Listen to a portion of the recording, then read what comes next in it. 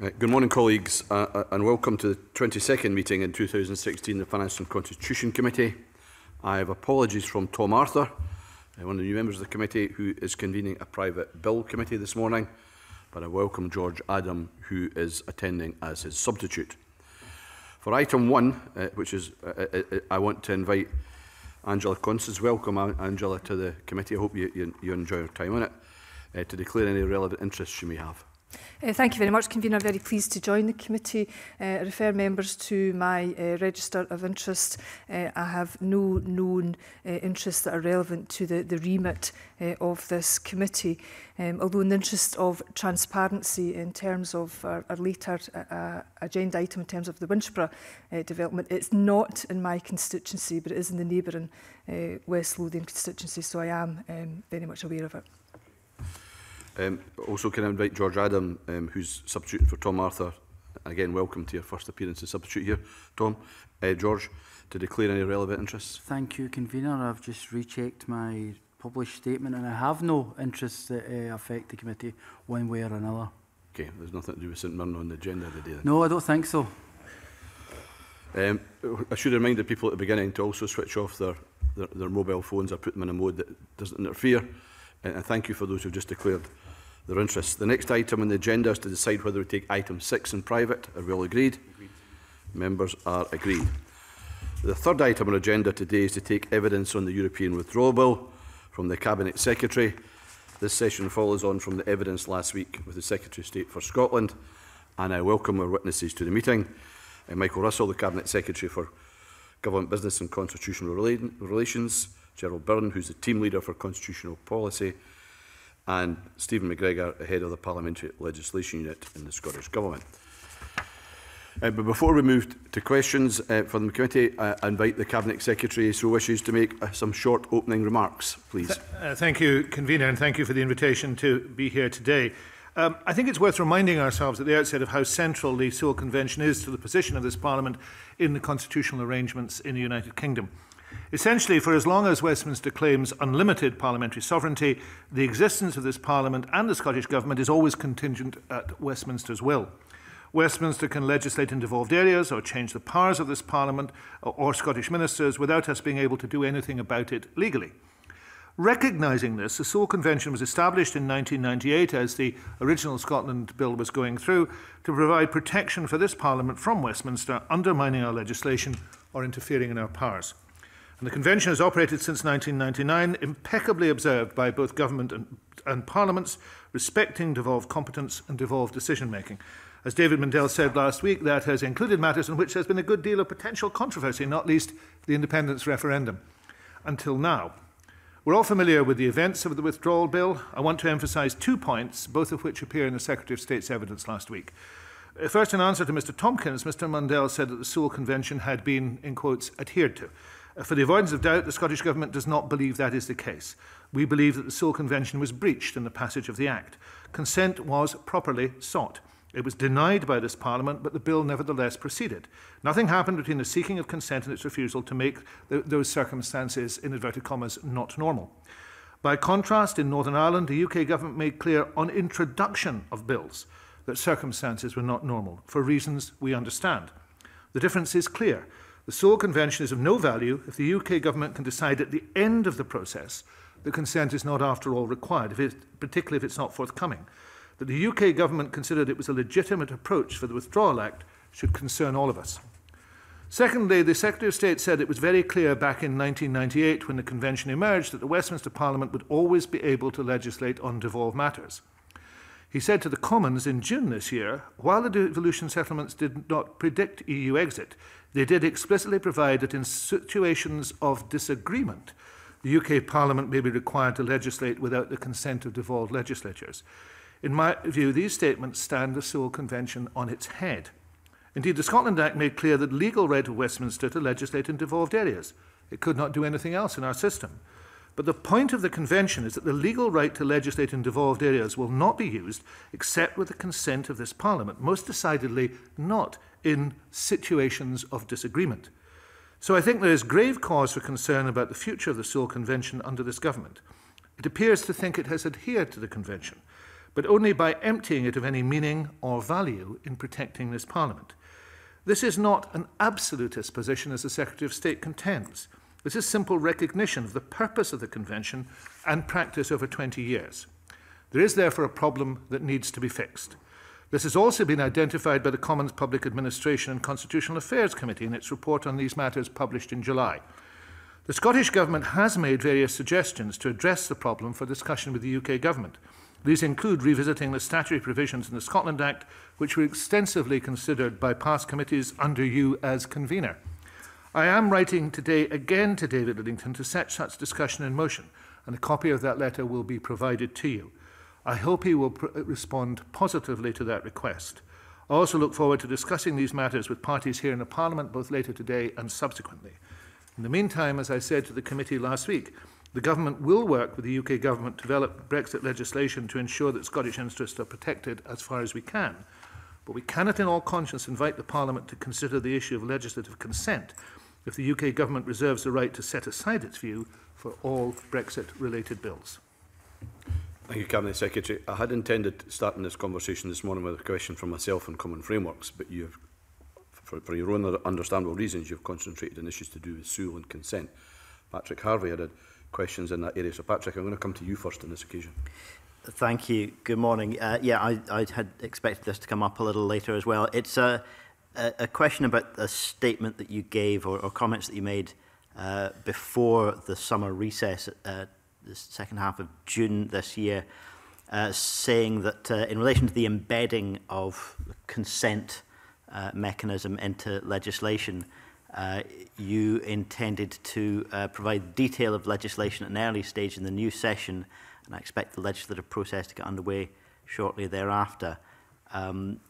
So there wasn't any suggestion of that in the programme for government. In fact, it suggested that the Scottish Government would wait until the end of the negotiations to set out our judgment on the best way forward at that time. Can I just ask, does that earlier intention to set out specific proposals still stand, and when would we expect to hear back?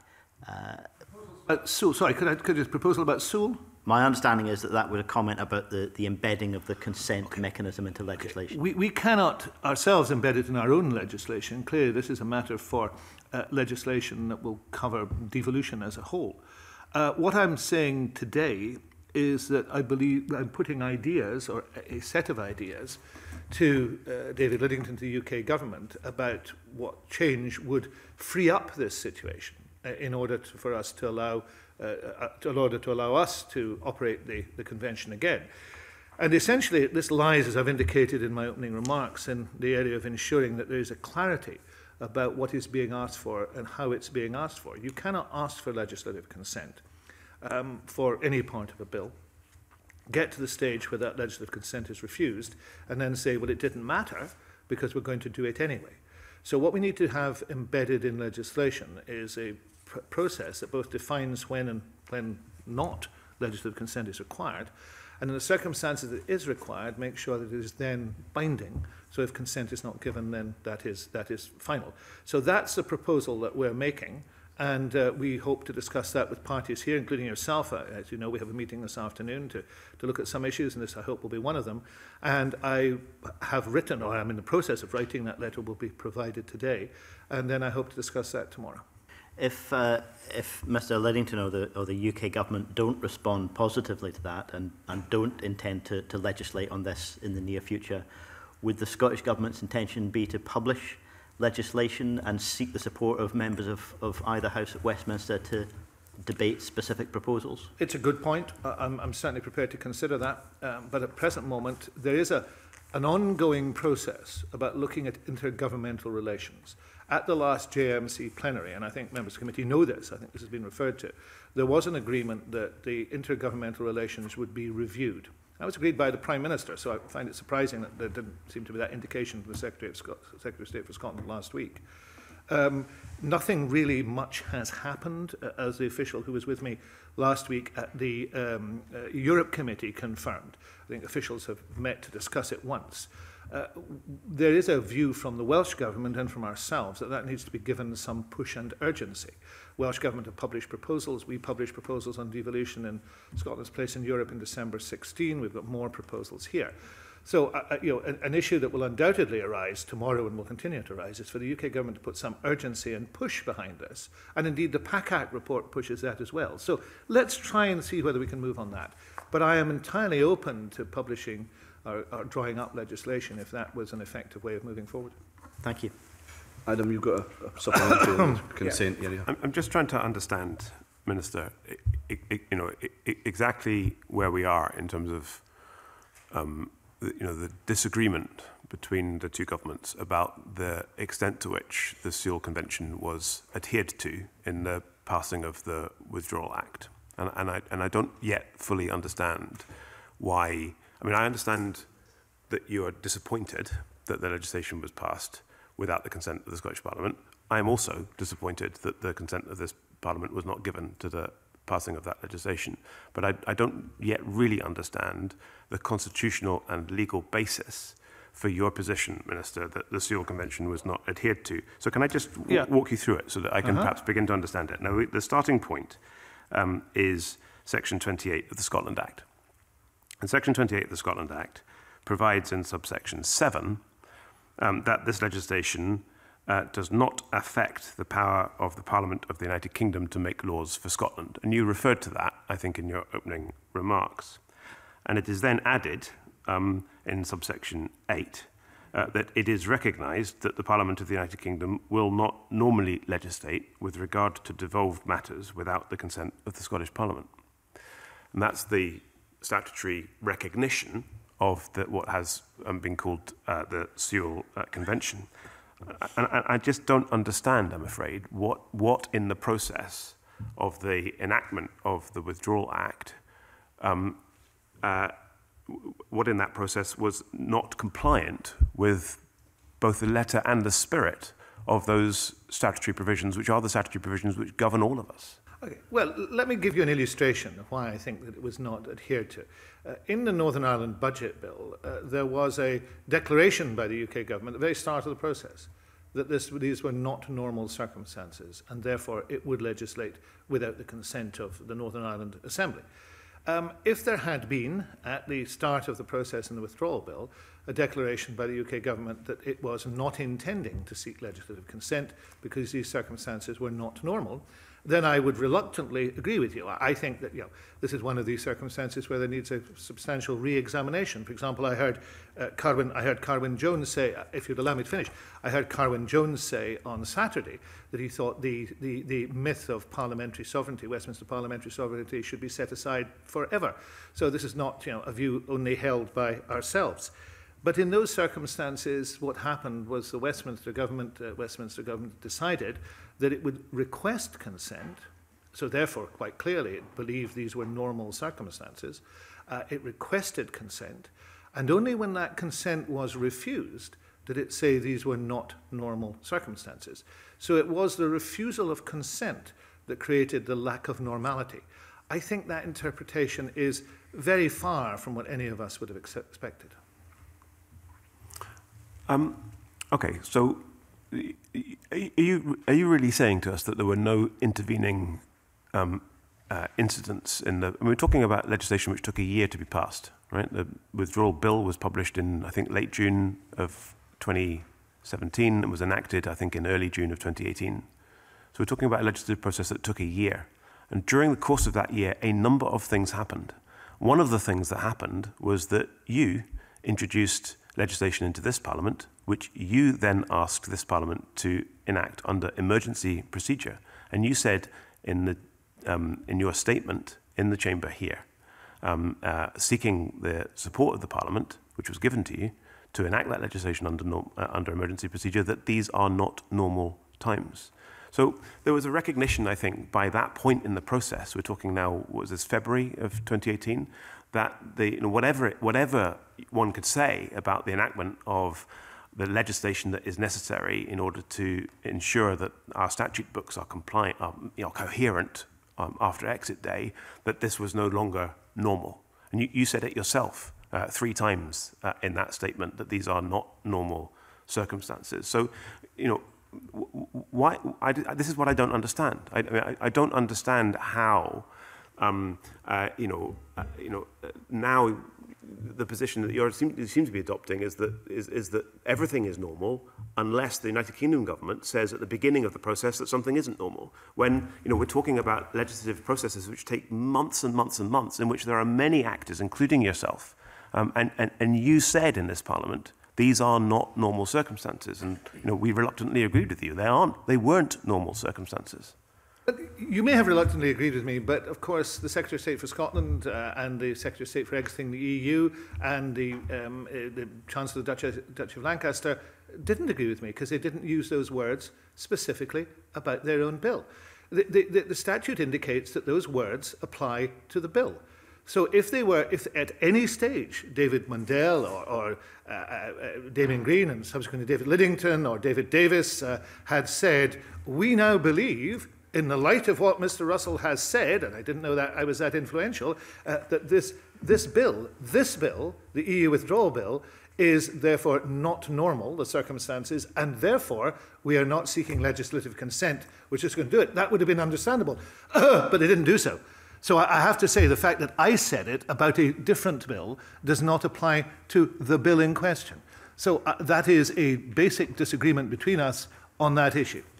Last question for me about this. Do you think that the process of enacting the Withdrawal Act and the Continuity Bill counts as normal legislative process? It doesn't matter what I think at all. The question is, this is a bill. It doesn't matter what I think in terms of this. This is a bill, and you've quoted the Scotland Act, and you've quoted it quite accurately, very accurately, because you've quoted the statute, and what normality means is applied to that bill. And that is what we are addressing in our proposal to David Liddington. Because you have to say in that piece of legislation that we are not seeking legislative consent because this is not normal circumstances, just as the UK government did in the Northern Ireland Budget Bill. And that cannot be ignored. And they did not do so. And they didn't attempt to do so. So to do it at the end of the process was clearly wrong and did not observe spirit or the letter of the Sewell process. Right. Patrick said you've got another supplementary. Is it a short supplementary? Just very briefly, is it your position looking forward, not just thinking back about the EU withdrawal bill, that in the absence of that upfront comment that circumstances are not normal and consent will not be sought, the problem is that this Parliament will never know, when it is asked for consent, whether that consent will be respected? Well, of course, because the definition of consent, as you know, is given as both consent, as we understand it, withholding consent, or doing nothing at all. So, of course, we would be unable to know it. Now, there could be the mother and father of all disputes at the moment at which the UK government says we're not seeking legislative consent for this bill at the outset. But that would be better than a situation to allow the whole process to go through, at no stage to indicate there's any other intention. Indeed, I believe the Secretary of State for Scotland kept saying that he didn't envisage circumstances in which the legislation would be overruled, and then overruling it. That is against the spirit of Sewell. I believe it's against the letter of Sewell, and it's against democratic respect from the institutions. I know Angela Constance wanted to raise issues to do with IGR, and the Cabinet Secretary introduced that into his narrative there. Do you want to deal with that subject just now, Angela? I do. I think it would be quite timely, okay. Convener. Good morning, Cabinet Secretary. I'm very interested in intergovernmental relations and how they could be improved in a spirit of respect and reciprocity. And you mentioned that the JMC has begun to at least mute this subject, although there's a need for further progress. And you also mentioned the Public Administration Constitutional Affairs Committee report that was published in July that specifically said that after 20 years Whitehall still doesn't understand devolution, and that goes against the principles of devolution, but significantly it's also bad governance.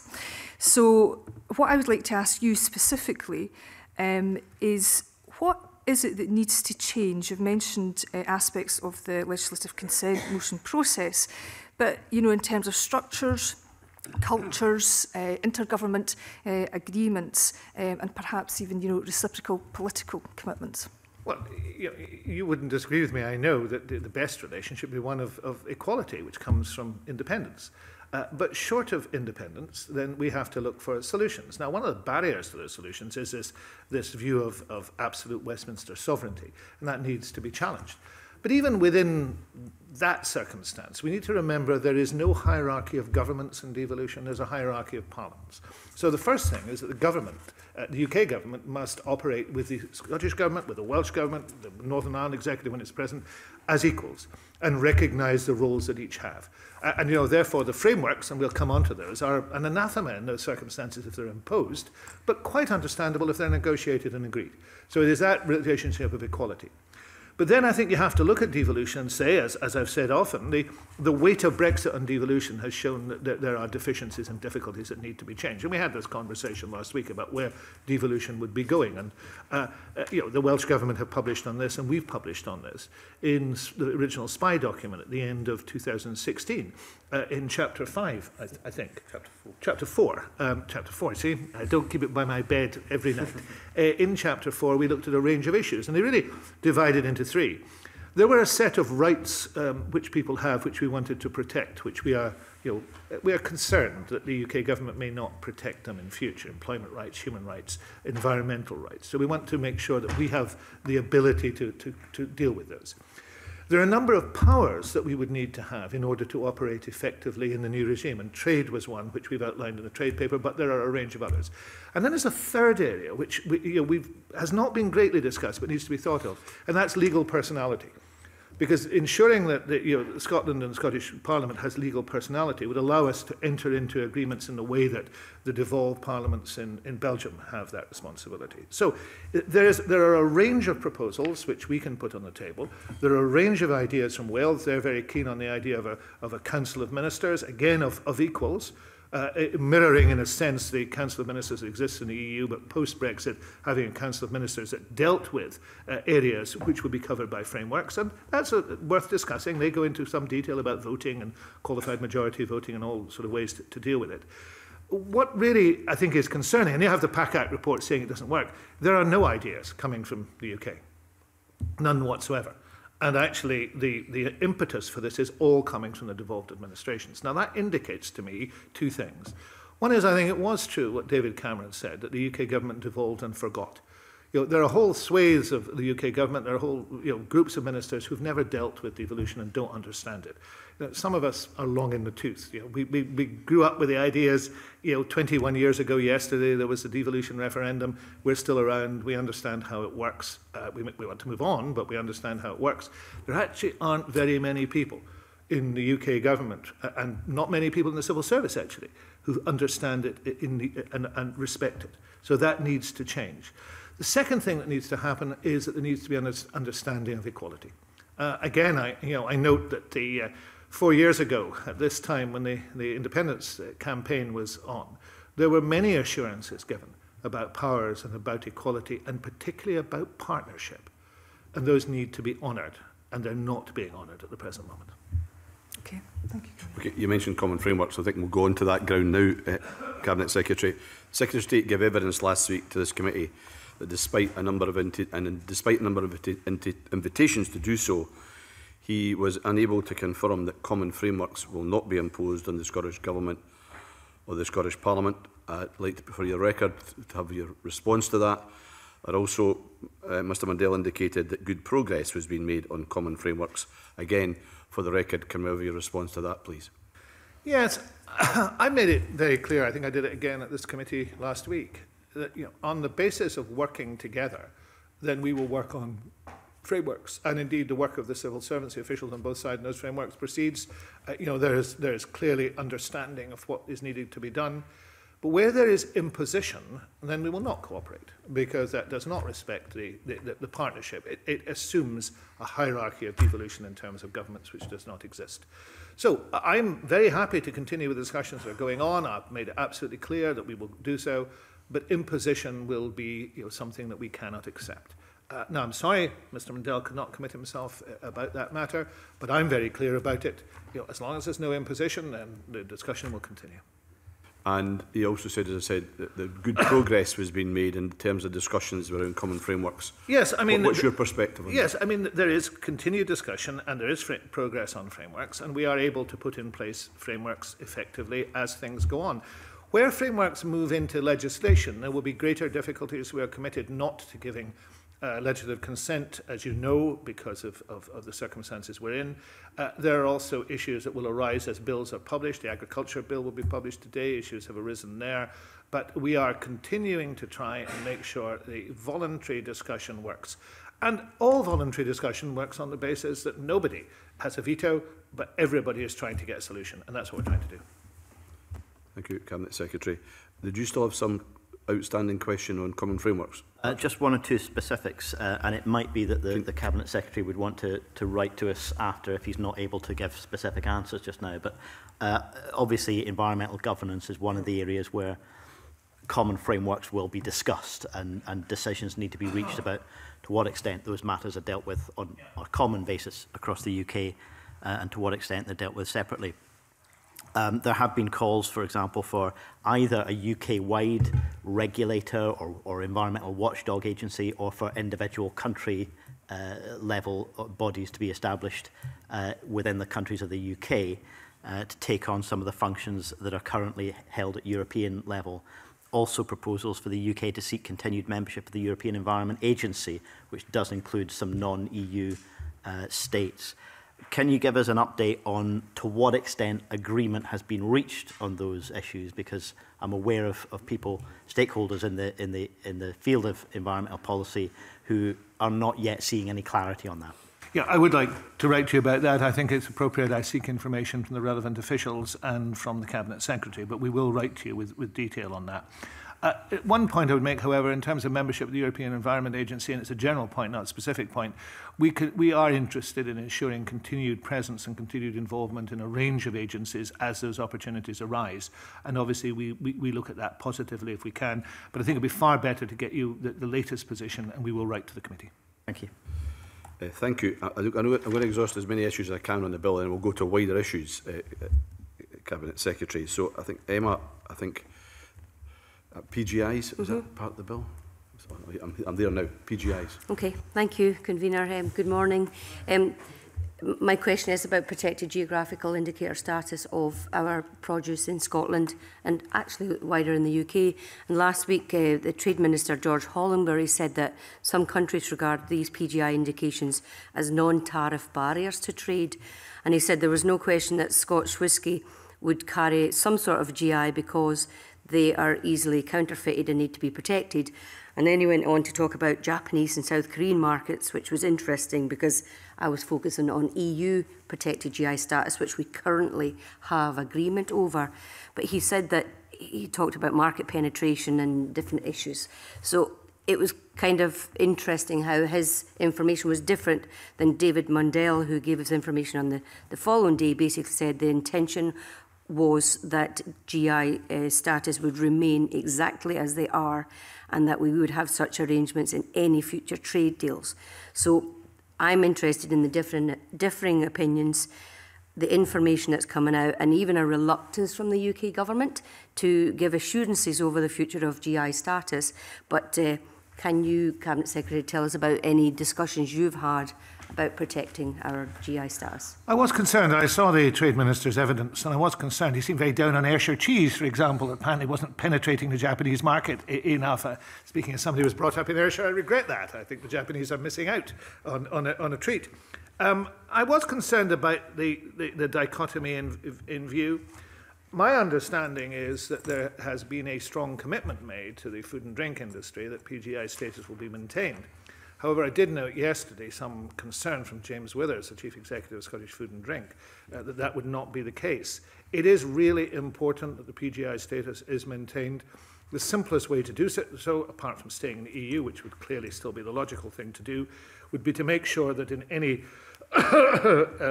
exit agreement and future relationship agreement, there was an understanding of the continuation of a PGI scheme that worked for both sides. Now, I would hope that sense would prevail upon this. The risks of getting this wrong are very great. And if the Trade Minister himself is not committed to PGI status across the board, then I do think we have a very serious problem. So we will continue to argue for PGI status, not just for Scottish whisky, not just for Scottish beef and Scottish lamb, but for the other things that are of extreme importance. I mean, the cheeses, and also, if I may mention it, the Stornoway Black Pudding, the Arbroath Smokies, which are very important and which need to be recognised. And if the Trade Minister won't, we will. There's even a PGI process that's in place right now for Scottish wild venison. Yes. And so that was May this year. So I'm assuming that will be delayed. As Well, in I think it's Brexit unlikely. I mean, negotiations. I can't speak for the absolute veracity of this, whether or not that will be completed or not. But it would seem unlikely to me that it will be completed at this stage. Okay. But it may well be. And I commend the Scottish wild venison because Argyll is a strong producer of Scottish wild venison. It's very important. Okay. We're straight into the trade bill. I know there's one other question I'm aware that someone's got in the trade bill, and I'm going to come back and finish bill issues with Adam Tompkins on the EU withdrawal bill before we move on to the wider issues. George, you had a question, I think, on LCMs and the trade bill? No, we've moved on anyway. We've moved on, okay. Apologies if I've missed an opportunity to bring in Adam Tompkins. Thanks, Convener. Minister, I wanted to ask you what you meant in your statement yesterday when you said of the EU Withdrawal Act, and I quote, that this government will have nothing to do with that legislation. That's what you said. This government will have nothing to do with the EU Withdrawal Act. Well, I said with reference to Section 12. Can I ask a question? Now, the EU Withdrawal Act is the law of the land, whether we like it or not. So what did you mean when you said that this government will have nothing to do with the law of the land? Just what I've been saying about Section 12. Section 12 orders, if they are operated, we will not cooperate with them because we believe that frameworks should be voluntary and not enforced upon us. Okay, and just for the record, is it, in your view, or is it not normal for a government in this country to say that it will have nothing to do with the law of the land? I think in the context of my statement, it was not only normal and necessary, but well understood, obviously with exceptions. I don't understand what that means. Can you clarify that, please? I think it's clear what I mean. Okay. We move on to impact on the budget in general terms of the exit of the European Union. James? Okay, thank you, Convener. So we're less than 200 days from exit day and also less than 200 days from the start of the 2019-20 financial year, where the budget will kick in. We're weeks away from the publication of the Scottish budget. You've rightly warned in a number of speeches and interventions about the impact on Brexit on the Scottish economy and on public services. So can I repeat the question asked you in the Chamber yesterday? What assessment has the Scottish Government made of the impact of Brexit in relation to the 2019-20 draft budget? Well, Mr. Kelly, I'm going to repeat my answer more or less, but I want to expand upon it a little because I'm not being difficult about this in any sense. I understand the question. I understand it will have an impact. We have published, for example, figures that show the impact on the Scottish economy of the various types of Brexit going forward. So those figures are in the public domain, both in Scotland's Place in Europe 1 and in the second version we published earlier this year. And we will continue to update that. So there is a sort of macro publication that indicates what the impact would be on Scotland and what we're doing. But there are also the issue of consequentials to the budget for the additional costs that we are meeting, and I addressed that in the statement yesterday. I gave a clear indication of where that money was being spent, and I indicated that further information would become. Now, we don't have knowledge of future consequentials, obviously, but that would be of impact. On the third issue, just to focus on the narrower consequence of the actual impact on the coming year's budget, I cannot say what that situation will be. That is properly for the Cabinet Secretary to say. I can give you an assurance that he is looking at that. That will be an issue within the budget. But just as we are not absolutely clear yet about the legislative impact, there are a huge range of issues which would produce an impact from any scenario of Brexit. Let me give you an example. If you were to have a no-deal Brexit, then clearly there would be a range of immediate costs, which would be very difficult to quantify in the short term. If there was to be a softest of Brexit in terms of the customs union and the single market, then there would be a very much reduced cost in that, but it would still be impact, because you would have to quantify, for example, issues such as labour shortage and how that would impact on the budget. So I can give you a commitment that that work continues. It is very difficult to estimate, but it continues. I can give you a commitment that the Cabinet Secretary will address that in his, I presume in his budget itself, but also in his discussions with opposition parties. And I would draw your attention to the published papers, which contain information upon the impact upon Scotland. Well, just to be clear, in terms of the scenarios that you've outlined, are you saying that the Scottish Government has assessed them directly in terms of the impact on the Scottish budget in relation to revenues and spending? What I'm saying is that the scenarios that we've outlined are quantified within Scotland's Place in Europe, both publications, indicated what the effects there will be, and the Scottish Government will undoubtedly report upon that as time passes and we know what is going to take place upon the impact on the budget. Okay, that's what I'm saying. But bearing in mind the budget is going to be published before the end of the year, are you able to detail what work has been carried out directly in relation to the publication of that budget and the impact on the various spending? I am quite sure Mr Mackay will want to be as comprehensive as he can be about the work that's being done and its implications. I'm not trying to avoid this, but this is Mr Mackay's responsibility. He is the person bringing the budget forward. You as a budget spokesperson, will be in negotiation with him about these matters. That is the right way to do it. I can't go into the details of the impacts on the budget here and now. That has to be done by Mr Mackay. We move on to a different area now, and Willie, I think you wanted to have a discussion about the Chequers deal. Yeah, thanks very much, Convener. Good morning, Cabinet Secretary. Last week, Mr Mundell told us the Chequers deal was still on the table. And shortly after this, we heard Boris Johnson and his ranting, describing it as a suicide vest where we hand the detonator to Brussels. And then shortly after that, a former Brexit minister said Mrs May faced a tremendous amount of political crisis and rupture if she doesn't ditch the Chequers plan. Now, with that kind of loyal support within her own party, do you not think it's time that the Tories stopped their internal civil war and started applying their attention to avoiding a no-deal scenario for Brexit? Well, I think to be charitable to all sides of the civil war, it's been going on for 40 years. It's not likely to come to an end this week, but that's where we are. There is this civil war. We are, to a sense, collateral damage in that civil war. Everybody is, while it's going on, and it's very, very damaging indeed and very irresponsible. I think what we have to do in looking at the Chequers deal is to try and understand where it is now and where it might go. And, there's two conflicting views of the Chequers deal that exist. There's one from the Prime Minister and various others who have spoken publicly about it, which it is essentially fully formed. That's it. It's on the table, this will be accepted, and that's going to go forward. Now, nobody, apart from the Prime Minister and those around her, believe that that is the case. I've heard civil servants and others talk about evolving, and this deal evolving. And that's where the crucial question is, seriously. How can this deal evolve into something which can produce a high-level agreement, a sort of blind Brexit? And remember, this is about exit, right? This is not the end. It is, if I may be allowed this, it's not even the beginning of the end. It might be the end of the beginning, because once this exit has been agreed, there is then the whole question of the future relationship to be decided. And that's actually the hard thing.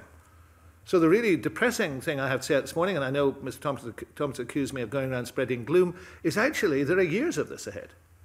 Because we're only trying to deal with the exit now. When we actually start to try and deal with the reality of the future relationship, this is going to be even worse.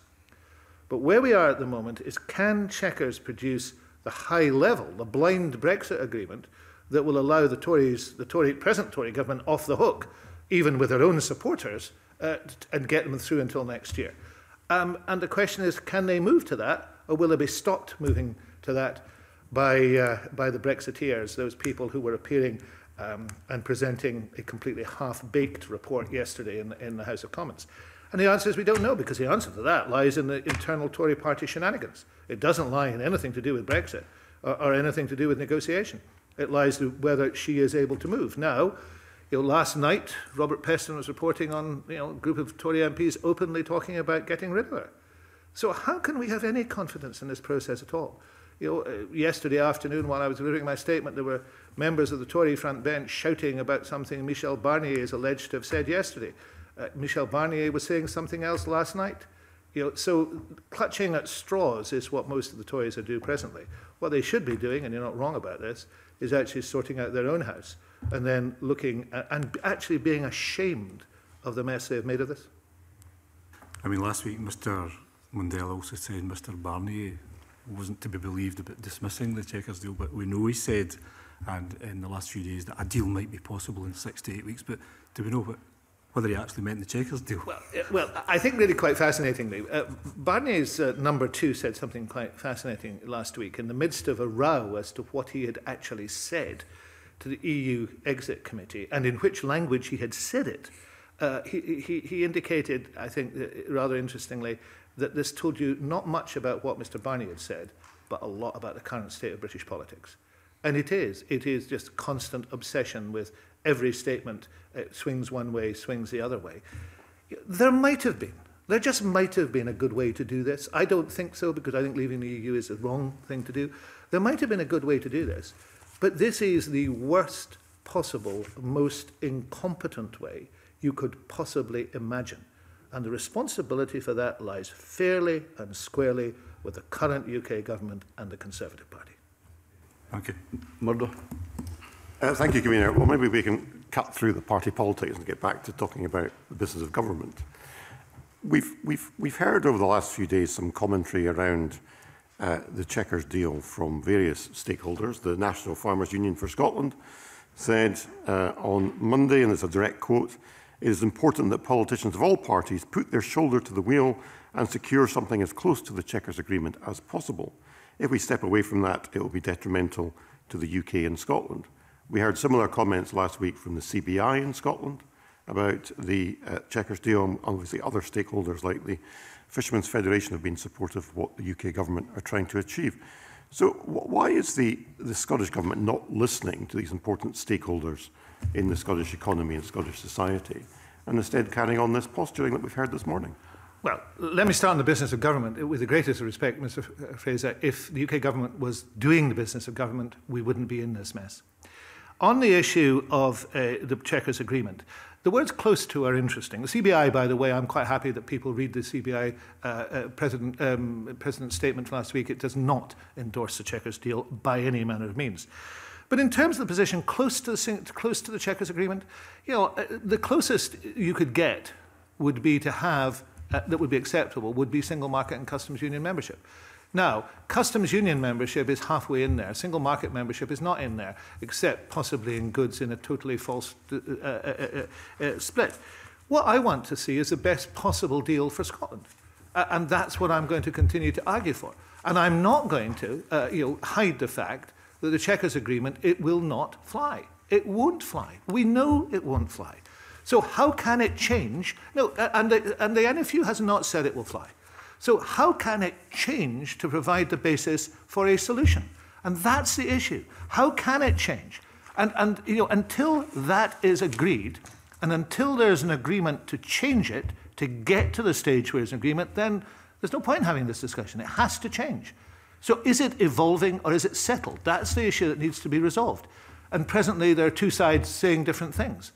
And the final thing on this, I really do have to say, given the internal warfare in the Tory party that is creating this enormous instability, where business after business is complaining. Last night, the chief executive of Jaguar Land Rover making an unequivocal statement about this, then I think it behoves the Conservative Party to listen, rather than to try and pretend that everything is fine, because it isn't fine.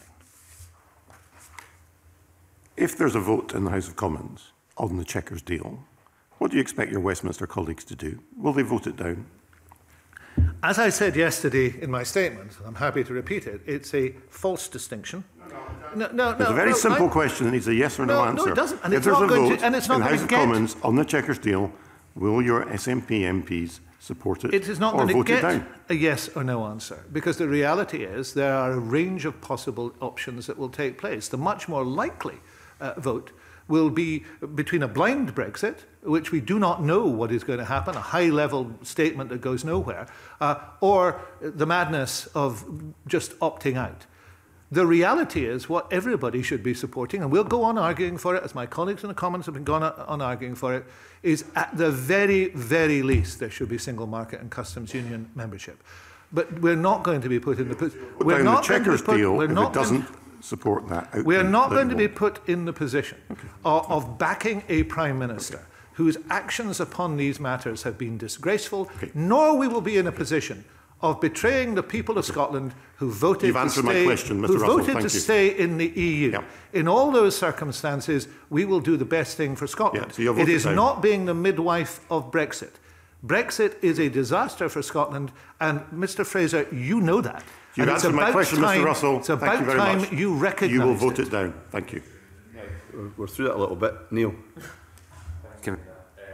The Secretary of State for Scotland last week was reluctant to share with the committee details on the specific sectors of the Scottish economy that the UK government believe will be hardest hit by a no-deal Brexit. Has the UK government provided details of that to the Scottish government? The publication of information from the UK government includes the analysis they made, which is similar to our analysis, actually slightly gloomier. But in terms of specific areas of the economy, no, that information, I don't know whether it exists. It certainly hasn't been shared with us. You mentioned there's a difference in the analysis between the Scottish Government and the UK Government. Yesterday you referred to the no-deal technical notes. What areas, if any, are there a difference of opinion on the details set out in the technical notes between the Scottish Government and the UK Government? Well, the technical notes deal with what you might call often wishful thinking.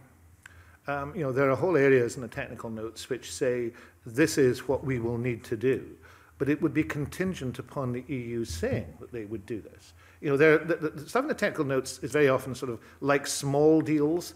Within an overall no-deal scenario, there will be small deals. An example would be rolling over the aviation agreements. Though, as you know, yesterday, Dominic Raab got a bit of I think, tongue lashing for having tried to set that up with all the 27 without going through the negotiating process. So a lot of those are small-scale deals that require European agreement. Now, there is no such agreement. So at the very least, we should be sceptical as to whether these can stick. We've agreed that we will fact-check those in terms of Scots law and any information that relates to Scotland. And we've tried to do so. We haven't seen all of them, and therefore we can't fact-check them all. But we're not endorsing this policy view. We're passing it on, and we're saying it's important that this stuff exists. But as to whether these arrangements would work, I don't think anybody knows. Some of them clearly might, and some of them probably wouldn't. And that's the difficulty of the situation. The no-deal scenario, and this needs to be understood, should be ruled out. And it can be ruled out in two different ways. It can be ruled out by simply saying, in the event of a no-deal scenario, we will seek to continue single market and customs union membership, for the foreseeable future. That's one way. The other way it can be ruled out is by seeking an extension of the Article 50 process, that actually making that an automatic trigger, that if you couldn't come to a deal, you would say to the EU, well, we want to suspend the Article 50 process while we work this out. Both of those things are quite legitimate and could be said. Why they are not being said, I don't understand. Instead, the Prime Minister keeps saying that it wouldn't be it wouldn't be the end of the world. It wouldn't be a disaster. Well, it will be. It won't be the end of the world, but it'll be a difficult set of circumstances. Very difficult.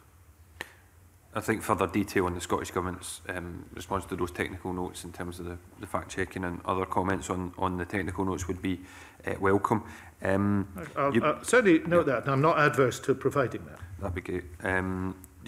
You said you published Scotland's place in Europe and other statements. Can I just ask, in terms of transparency, will you publish all papers that you've commissioned on the impact of Brexit and the preparations that are being made by the Scottish Government? Well, I'm not going to make a commitment to that because I'm not sure what that list is. We will publish what we write, and we've prepared, I think, 16 papers up until now, one sort or another. I need to give you the list. I'll provide the list here. We have an extensive list of papers that we've published, and we will continue doing so. We're planning to publish more in the weeks and months ahead. Thank you, Secretary, for coming and giving us evidence this morning. Thank you. Very grateful to you. I now suspend this meeting till a changeover of witnesses.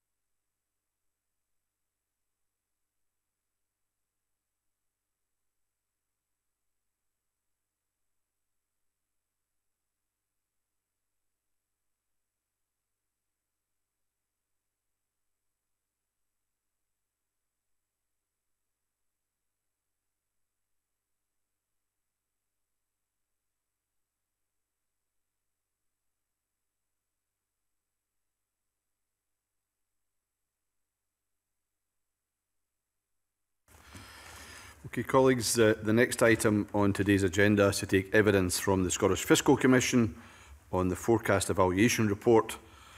This session forms part of our 2019-20 pre-budget scrutiny. Thank you very much for sending us the report, I think, and also the very useful summary which was with it. So I welcome to the meeting Dame Susan Rice, who's the Chair of the Scottish Fiscal Commission, Professor Alistair Smith, Commissioner, and John Ireland, who's the Chief Executive. But before we move to questions, I wonder if Dame Susan Rice would like to make any opening remarks. Convener, thank you very much. Good morning. And once again, I thank the committee for inviting us. It feels like just yesterday that we were last here talking to you about our summer forecast. We hope that you've all had a good summer, as we have. Now, last Wednesday, we published 3 reports. The first was our annual forecast evaluation. The second, a paper on our approach to forecasting assigned revenue from VAT. The third, our statement of data needs. And yesterday, we also published our first costing to accompany the Social Security secondary legislation for the Best Start grant. I'll focus my comments just now on income tax, the economy forecast, and our data needs. We're required by legislation to produce an annual evaluation of our forecast. This is something actually that we do anyway, because looking back at forecasts and how they performed against outturned data is one of the best ways in which forecasters can improve. As we state in our report, there are many reasons for differences or errors. Forecasting is not an exact science. This is especially the case when we're dealing with economic statistics that are often revised, and with some of the newly devolved taxes where the tax authorities are still establishing the baselines for receipts. In Scotland, it's even more dynamic, as we observe data and trends often for the first time, because things are still forming here. We've tried to be fair and self-critical of our work and transparent about the way that we've evaluated it. We've also compared our forecast errors to those of similar organizations such as the OBR. And we find that overall our forecast errors are within the ranges that we would expect by looking at the track record of others. This evaluation was the first opportunity we've had to compare our own forecasts produced in December and May this year, December last year, May this year, against the economic and fiscal data. The relatively short period since we produced them means that we're only looking at our in-year forecasts. This means that we're talking about forecasts for the fiscal year 17-18. Next year, we'll be able to revisit these forecasts looking at the track record for the current year as well, meaning 18-19. One exception to this timing, however, is that income tax, as the most recent data released in July, is for the earlier fiscal year of 16-17, and we've all have to just keep that difference in mind. You may recall that there's an 18-month lag as a result of self-assessment. Now, this is the first ever release of Scottish non-savings, non-dividend income tax outturn data, and it follows HMRC's Scottish Taxpayer Identification Exercise and actually represents something of a milestone in the devolution story. When we produced our forecasts in May, the survey of personal incomes was the best available source of information on income tax liabilities in Scotland. This survey is based on a sample of UK administrative records held by HMRC, with postal addresses used to infer who would be a Scottish taxpayer. The most recent version of the survey is for 15-16. So in May, in our forecast, we projected income tax liabilities from the fiscal year 16-17 through to 23-24. Now that we have the new data, which were released in July, we can see that our survey-based projection for 16-17 had a £550 million overestimate of receipts. Our analysis suggests that this is primarily driven by the actual number of higher and additional rate taxpayers being lower, so the number of that group of taxpayers being lower than the survey of personal incomes had suggested. As these numbers date from before any changes were made to Scottish income tax bands and rates, we believe the differences are driven by data rather than by a behavioral response by taxpayers. I know you'll be concerned about the potential impact of this new information on the Scottish Government's budget. The new receipts data refer to the fiscal year 16-17, as I've said, and this is the baseline year under the fiscal framework and will change the initial deduction for the block grant adjustment for income tax. Therefore, there should be no direct impact on the budget. but we can discuss that more if you'd like.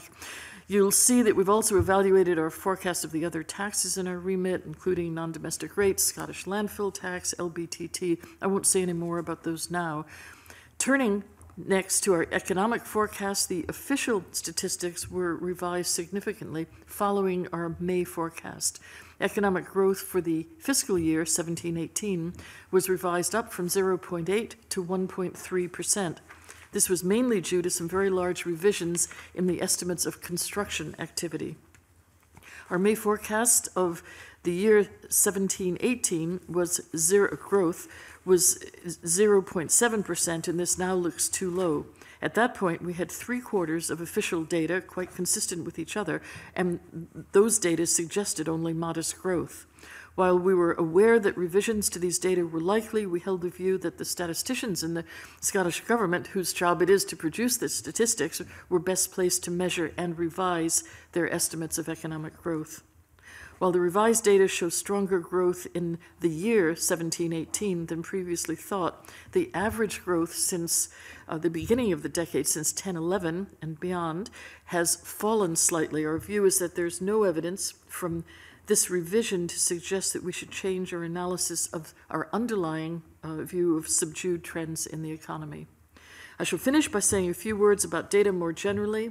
Following its inquiry, the Economy, Jobs and Fair Work Committee recommended earlier this year that we publish an annual statement of our data needs. As my comments above illustrate, good data are fundamental to good forecasts. On balance, we've seen progress in the provision of data, although there's more that can be done. We are concerned, though, about our access to data from the UK Department for Work and Pensions. We don't currently have an agreed way of obtaining access to the data that we require, and our most recent request for information, public body to public body, was treated as a Freedom of Information request. While we received this information just in time for us to be able to examine it, it places us in an uncertain situation with regard to future data requests. So that, I hope, has been a helpful overview of our work, which made for us a busy as well as a good summer. And now we're very happy to answer any questions that you have. Thank you. Okay, thank you very much for your opening statement. Can I just pick up on that last point you made, because about data and not being able to secure that from the DWP, and you said, I think, that they treated your request as a Freedom of Information request. And that seems to me somewhat surprising, given they were trying to get the data to ensure that we have our own new social security system and how and the payments around it in as secure a position as possible. I wonder, have you raised these matters with any other committee in the Scottish Parliament, such as the Social Security Committee here, in terms of trying to make sure that they're aware of that, which seems to be, to me, quite a significant challenge you've just told us about? It is, and it was a significant challenge. This has happened in recent weeks, so the committee, I don't believe, has met. We have, however, been very active, both in working with colleagues in the government and directly ourselves, talking to others in DWP, trying to help them understand our needs. Our sense is that they, like all of big agencies, they have more and more work to do and probably not more people to do it, but they would prefer to take all requests from Scotland from the Scottish Government. The Commission, as you all know, acts independently, and we have both a right and a need to request our own data. And we've raised this, we're in conversations, but we do need to get this resolved. We need an agreement, a memorandum of understanding about how we work together, as we have with the other UK and Scottish agencies. Now, I know this is not our primary responsibility, but in terms of this committee around the social security issue, but you know, but this isn't like any other circumstance, and I know departments are busy, but this is a primary requirement for the Scottish Government and the Scottish Parliament yourselves. And it's not for me to say to you how to do your work, but I would have thought certainly writing to the committee here to let them know what's going on, and also to the Scottish Government to seek their help to secure an outcome as early as possible, I think would be a reasonable way forward for you. But I'll leave that with you. It's not, as I say, that's not for this committee to deal with, so forgive me for straying into that, but you did raise it. You rightly said, Dame Susan Rice, that you explained that HMRC have now published their Scottish income tax outturn data for 16-17, and that shows that there's some 550 million below the Scottish Fiscal Commission forecast for 16-17. You also said that that would have no impact on the budget. So for the record, it would be useful, I think, for everyone to understand why actually, while that shortfall is there, or that forecast number's changed, why it will have no impact on the budget, I think would be a useful thing for people to understand. 16-17 is the baseline within the fiscal framework. So that's the base, from which we start. And really what the new data, and we hope is more accurate, more reflective data, will do, as we all incorporate it, is to give us a new baseline that will carry forward. Because it's the baseline, it's also the time when the initial block grant adjustment will be made. So as one number changes, the other number changes, and it nets out without an actual impact on the budget. Is that that's great. Clear That's great. enough? Useful. That's great. It's useful for the record, just so that we have that on at the beginning. Alex. Convener, I could just note my register of interest. Good morning, Dame Susan. If I could, a couple of questions. If I could start on one on construction. As you mentioned in your opening statement and in the report, there were significant revisions around the construction industry activity, mostly resulting of problems in the measurement of that. And you go on further in the report to say that these are by no means settled, so we can maybe expect further changes in that. I suppose my view is, really all my thoughts, that this is symptomatic of a larger failure to understand the pipeline of the construction sector, which happens across Parliament with infrastructure projects and the like. And I just wonder how your analysis in that sector is improving and how that might interact with other parliamentary analysis. So that's Alistair. I've been talking. You can take that one. I'm not sure it's it's helpful to refer to our analysis of the construction sector data. We were aware, as other forecasters were, and indeed as the Scottish Government statisticians were, that there were problems in the construction sector data. It was hard to believe that they were quite accurate because they were jumping around so much. But there are some inherent difficulties in counting what's going on in that sector from quarter to quarter. But it's really for the Scottish Government statisticians to do the best job that they can of producing the most accurate statistics. And what we've seen in this quarter is that, having done that, they have decided that it's appropriate to have an unusually large revision to bring the statistics into better line with what they think is reality. And we have decided in that process that it's not really for us, even though we might have some doubts about the credibility of a set of statistics, not really for us to get into the business of second-guessing the government statisticians and trying to do a job in parallel with them or trying to do their job for them. It's sensible for us to take account of the uncertainties in the data, which indeed we did do, in the sense that in looking at our longer-run projections in our report last December, we decided to smooth the construction industry statistics so that their jumping around didn't affect our long-run view. But in doing our short-run forecasts, we really had no better alternative than to take the statistics as we were given and make our best forecasts on that basis. But obviously we welcome the fact that there are now, hopefully, more reliable statistics, and we will, in our next forecast, be taking that into account. And so when you do see uncertainties in some of those statistics, which you then cater for in providing your analysis, is there a process where you feed that back to the government statisticians so that they can maybe improve their statistics coming forward in future? Well, I think the government statisticians knew that everyone concerned with those statistics knew that there were puzzles about the construction industry statistics, just if only, as I've said, because they were jumping around in a way that was hard to understand. So there was no need for us somehow to tell the Scottish Government statisticians what they already knew. Thank you. Second question concerns the non-domestic rates.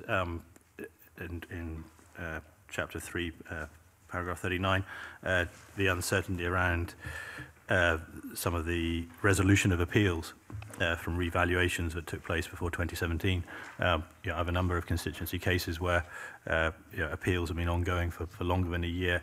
I just wonder if you could elaborate maybe a little on your assessment of that further uncertainty.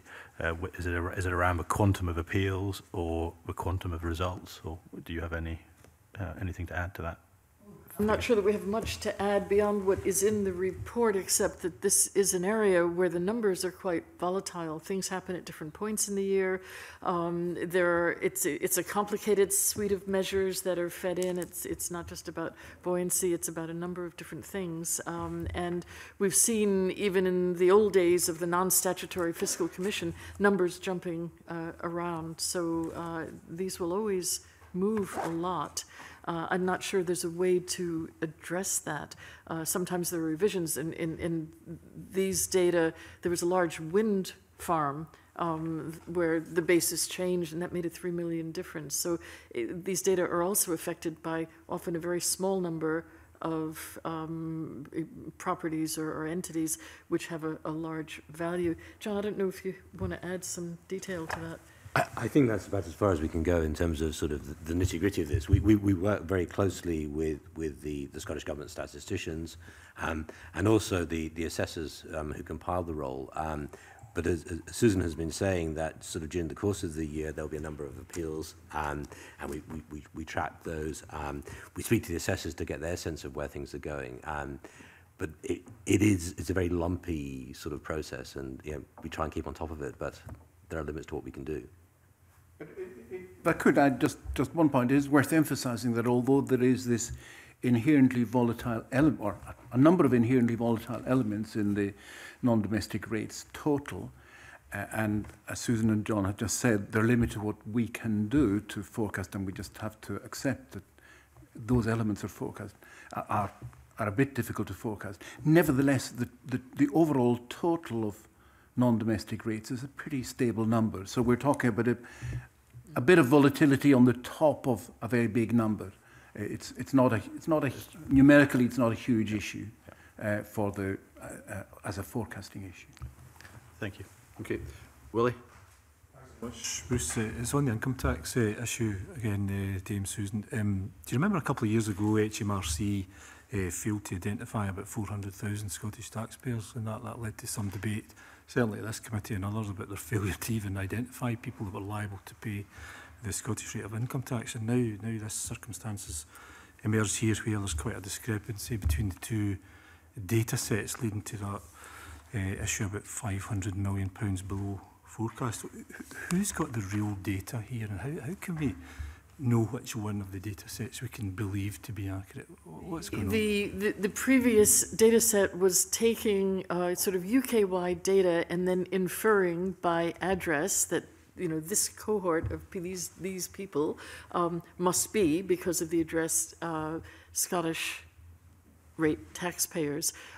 They've now taken a different look and a more, I suppose, sophisticated look at who might make up that pool, and that is the reason for the change now. This is a one-time change. This isn't a number that should flip back next year or the year after. It's a completely different methodology now, and they've narrowed down who would be, remember, savings, non-dividend, NSND income tax payers in Scotland. So some people will pay other kinds of tax as well, and they've narrowed that down. John, you look. Could I just add that the data the outturn data which was published in July, that's based on the S code. So you remember on your pay as you earn thing, you have a little S, and in the sense that's the definitive data. And the issue in terms of the forecast evaluation was the mismatch between a sort of a statistical sampling of an earlier approach and that hard data about the S codes. Of course, there's another issue which might be, are all the Scottish taxpayers correctly identified with S codes? But that's separate from the issue that we're talking about here. how can the public get any kind of sense of comfort that what you're dealing with? I mean, I don't envy your task here at all, but how on earth can we get any comfort that what we're dealing with is in any sense reliable? Because it's huge variations from time to time we're dealing with here, it seems. But I think I'll just emphasise what John has already said, that we're not looking at two competing sources of data that are to be treated equally. And until this new data came from HMRC, we and others were working with data derived from a survey of personal incomes. And a survey is just a survey. The data that we now have is the HMRC's classification of their taxpayers by S codes, and that's got a different kind of status.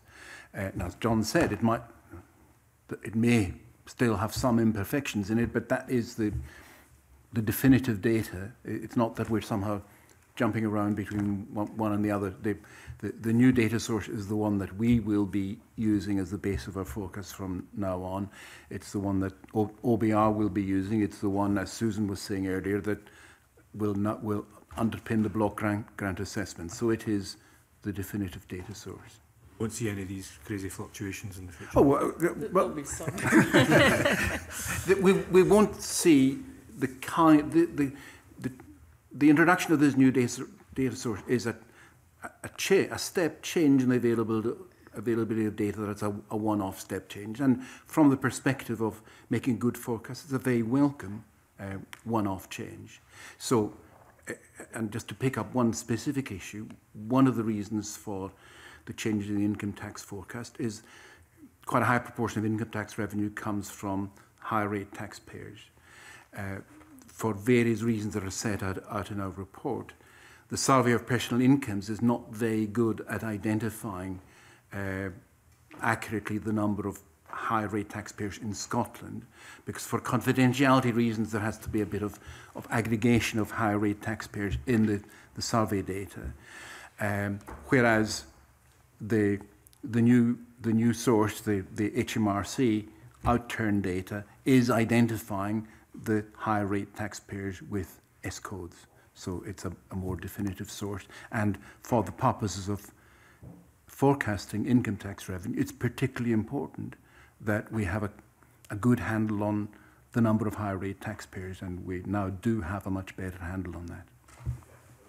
But I think the HMRC are coming in front of the committee on the 3rd of October, so we'll get a chance really to ask them a bit more detail about how they came to that final outturn data description. But there is an interesting issue about the number of addresses identified in the survey process being much greater than the number of actual taxpayers. So I think there's an issue for HMRC to be picking up, but that's really for them. James, you're a supplementary in this area. Yeah, I do. I mean, to an extent, I can understand how the discrepancies happen, because the survey data that you were using was based on a very small sample of just sort of 1 to 2%. And obviously the HMRC is the actual outturn data based on all the data on their system. I suppose the issue is going forward. You know, at the minute we've identified that there have been nearly 30,000 less taxpayers than was in the original forecast. And there's a lag between, you know, when we'll get the next HMRC outturn report for 2017-18. So my question is, in terms of the future forecasts that you're going to be doing, you know, later this year, for example, how are you going to track changes in the number of taxpayers? How are you going to forecast that? So we will take the outturn data from 16-17, and that gives us a very clear handle of the sort of the taxpayers then, and we'll project that forward. So we'll readjust our forecasting models so they use that as the baseline. We'll know more in early next year when the SPI, the survey, is produced for the same year as the outturn data, so we can get an even better handle then. But certainly for the December forecast, what we'll be doing is rebasing the forecasts and the number of taxpayers using that sort of that outturn data for 16-17. So that should give us a far better and more accurate forecast. So what you're going to do is you're going to take the number of taxpayers from the HMRC 16-17 outturn report and you're going to fix that in terms of 17-18, you're not going to make any adjustments to that? We will make some adjustments, so we'll try and sort of project that forward. And at the moment, we're just working through the details of that because our tax forecasting model has a very detailed demographic split. And we're just trying to work through how we'll actually use the relatively limited data we have from the outturn data, which is just by tax band, and how we'll fix that and merge that with our sort of quite rich demographic modelling. What would be your basis on making some adjustments and changes? Because this is obviously quite sensitive, bearing in mind the discrepancies that there've been in the additional and higher rate bands. So we will take that sort of those numbers in those tax bands as pretty hard piece of data. And as I say, we just need to work through now the quite intricate details of our modelling, which is broken down by sort of gender and by age band, and do our best to sort of calibrate it that way. But we're going to lean very, very heavily on this outturn data in terms of taxpayer numbers, because that's the really hard piece of information that we have. We'll give it very high weight. Okay. Right. Neil?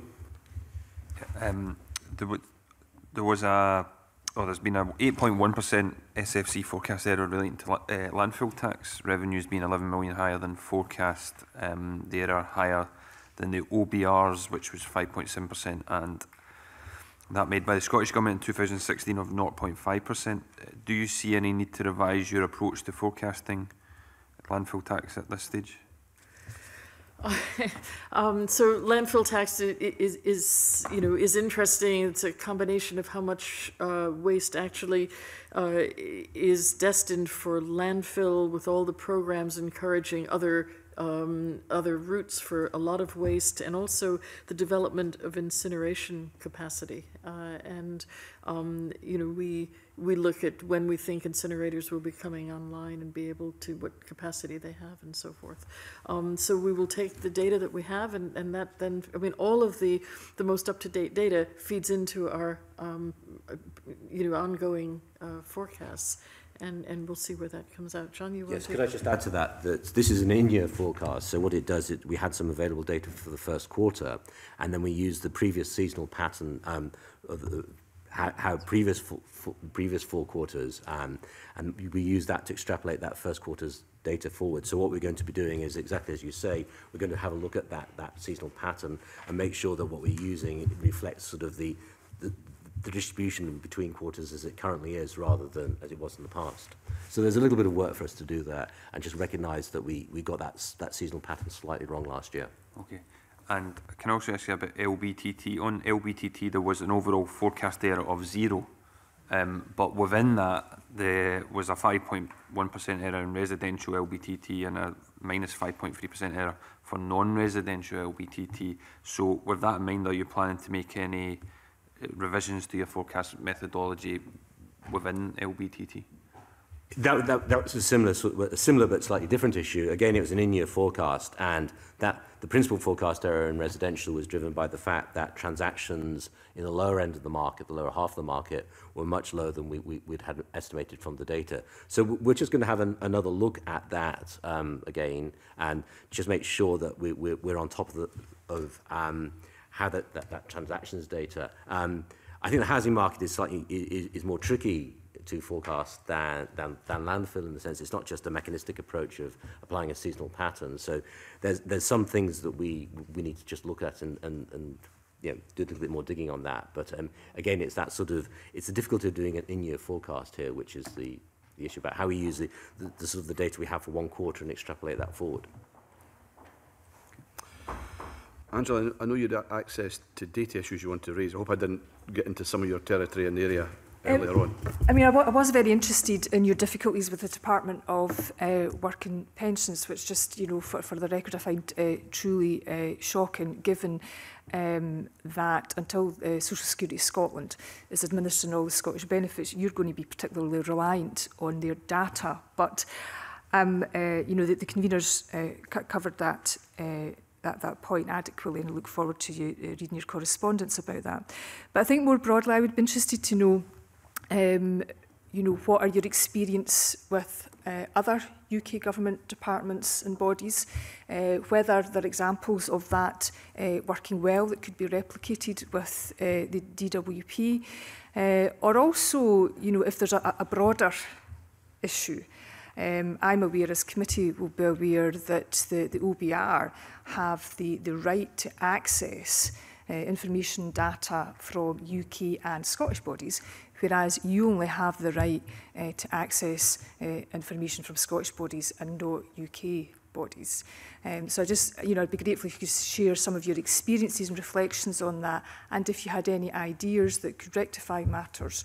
And I'm sure, you know, committee would be, you know, would have an ear to help if we could. Good question, and we appreciate that. And I think I'll start simply by saying that this is necessarily, because this is all new that we're doing, it's an evolving landscape. So what you said about our legal right to access is exactly correct, the way you've explained that. And things move on and can still move on. So if I take Revenue Scotland as an example, in Scotland, initially we were asking for data that they didn't necessarily produce and publish and so forth. Now some of the data that we require, they do produce and they do make public. And so things have moved on. We've work well with Revenue Scotland. We have some further interest and further developments there. So it's not just about UK and Scotland. It's about all of the agencies and all of us learning, you know, what to do. So Revenue Scotland uses different accounting bases for different numbers, and it would be helpful to have some public clarification of what that is and so forth. With the UK bodies, we have had really from the beginning a very good working relationship with the OBR, but they're in a similar kind of business to us, and that is different from the other bodies there. We have a memorandum of understanding with HMRC, and again, that's been a developing relationship and needs to continue to develop. But we feel that good progress has been made there. We would be looking to enhance that memorandum of understanding, and that reflects what we can expect from each other to be requested, to be provided, when, how we interact. It's very helpful to have those guidelines laid out. We understand from some of the UK agencies that, as I said in my earlier, they have a lot of requests for information, and you know, they may feel they don't have enough staff. You know, where we come in the pecking order is an issue. It's up to us to develop relationships as well. It isn't just about a method, it's about working together with other bodies, and we're working hard to do that with all of them. So I don't know if either of you wants to say more on that. So I can't say there is a particular cudgel we can use to get what we need. We need to have people understand who we are fully, what we are, that we are independent from the Scottish Government, and therefore have a right to ask for the data that we're asking for, and that that needs to be respected. We are a public body in our own right. I mean, I'm fully understanding of the fact that, you know, some of this is a two-way process. It will indeed depend on relationships, and it's a journey that involves all partners, and it requires everybody to come and go a bit. But it appears to me that, and you know, people understand that some of these UK departments are very big departments. They have many demands upon them. But I wondered what your thoughts were in terms of ensuring the visibility of the Fiscal Commission, to ensure you're a wee bit higher up the pecking order, and whether this is just about a series of memorandums and agreements, or whether there's actually just something more fundamental like the legislative right of access to information, which would diminish the need for, you know, layer upon layer of agreement. So we're going in at lots of different levels, and through others and ourselves, to try to, particularly with the DWP, to try to escalate this and enhance their understanding and responsiveness. Alistair, did you want to say something? Well, I think it's perhaps helpful to think about the timing of different elements of devolution in these, because as Susan said, our relationship with HMRC has developed in a positive direction. There were things that we needed from them, and we developed a memorandum of understanding, and in the way that's set out in our report, that relationship is currently developing in a way that is very positive for us. But the income tax story started sooner than the devolution of social security story. So, not to be too negative about it, DWP are coming to the devolution issues a bit later on than HMRC. It's not unduly surprising that a big UK agency with its own administrative budget priorities and its budget tightness should be cautious about how it handles devolution, and the initial desire to work entirely through the Scottish Government is an understandable response. Being positive about it, we would hope that as the devolution of social security expenditure evolves, the DWP will acquire the kind of understanding of the independence of the Fiscal Commission from the Scottish Government that HMRC has, and develop the kind of understanding of our needs that HMRC is developing. So I don't think we should, at this stage, be too negative about it. Yes, there are problems, as the convener has noted. It's sensible at this stage to try and walk these through and hope that we will get the kind of evolution of relationship that we've had with HMRC. And just in response to the last part of your question, I think any interest in legislative agreements would be a matter for exchequers to have from Scotland and from Treasury to have conversations on that, so beyond us. Okay, thank you. I'm interested in what you said in your opening statement, Dame Susan, about the forecasts are not an exact science, and in our briefing papers it said that there was revisions to the estimate of GDP growth in August, and that's just one example of revisions to GDP, and it's not unusual that revisions are made. So in our papers it says that given the uncertainties and errors around measuring GDP and the uncertain link between GDP and the size of the tax bases in the short run, are the resources that you devote to forecasting GDP justifiable? And would it be better to focus forecasting in other methods, using fiscal forecasts, for instance? I'd make a couple of different responses to that. One, yes, there are inherent uncertainties about forecasting the economy, but the issue that we've had this year with the construction industry data that we've already discussed is of an unusual magnitude, so this shouldn't be taken as symptomatic of the kind of problem that we're going to face with every one of our forecasts. But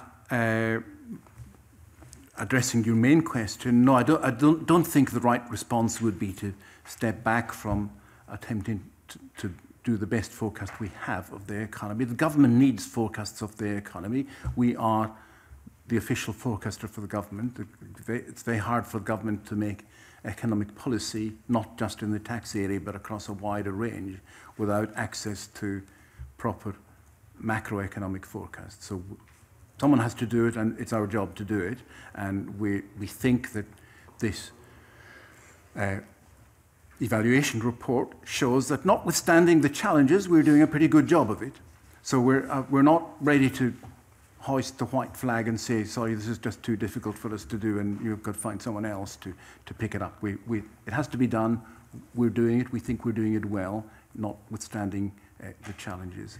And it's not, and there are important links between the economy forecast and the fiscal forecast. At the last meeting with you, we had a long discussion. Indeed, I recall virtually the whole of the hearing was devoted to changes in our income tax forecast that incidentally now seem like small beer compared with the revision of income taxes that we're talking about today. But that income tax forecast that we were discussing at last meeting was driven by a change in the economy forecast.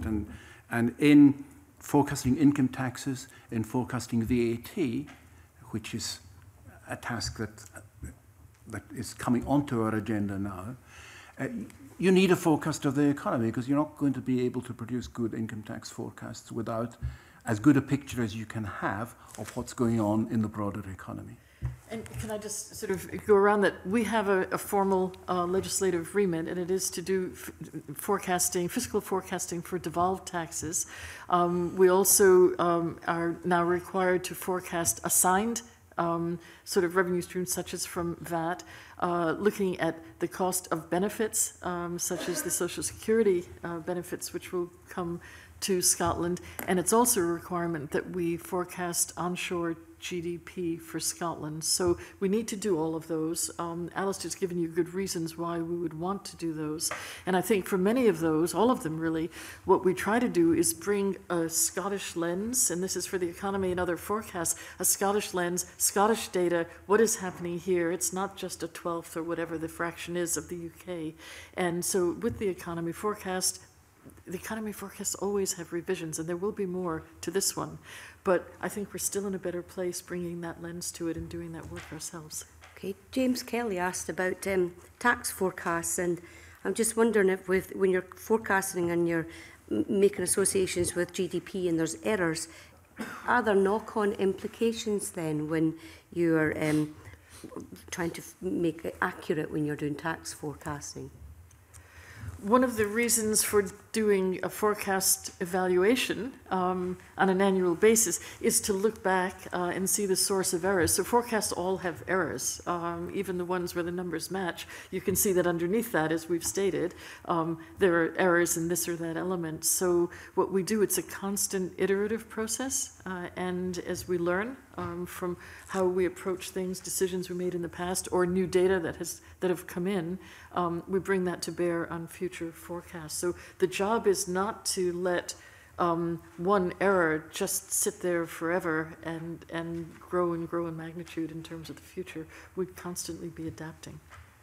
And there is one very significant knock-on implication, just sticking with the income tax example, that when the governments, the two governments, have income tax outturns for this fiscal year 2018-19, there will be a reconciliation of the actual budget allocations that were made for this year with the income tax and other tax outturns. And it's desirable for everybody that those reconciliations, which happen 2 years down the line, are as small as possible, so that the initial budget allocations made to the Scottish Government are as close as possible to the final budget allocations. So that's one importance of having income tax forecasts as accurate as possible, because you want those knock-on implications in the reconciliation 2 years down the line to be as small as possible.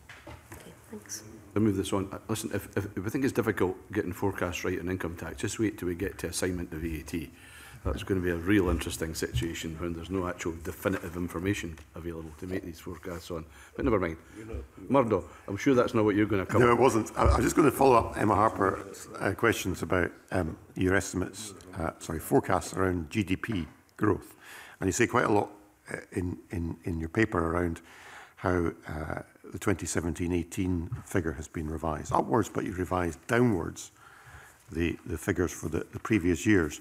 And I think there's also mention in your report, you talk about the forecast post 2017-18 as looking subdued, I think is the word you used. Just so we're clear, are you saying therefore that 2017-18 is a blip? Are we expecting post 2017-18 longer term GDP growth to revert to where it was before that, below the UK trend figure, or do we know? It's a good question, because I think it's one that a lot of people might ask. The 17-18 change, primarily related to a different understanding of the construction industry, is that point in time. It's for that 1 year.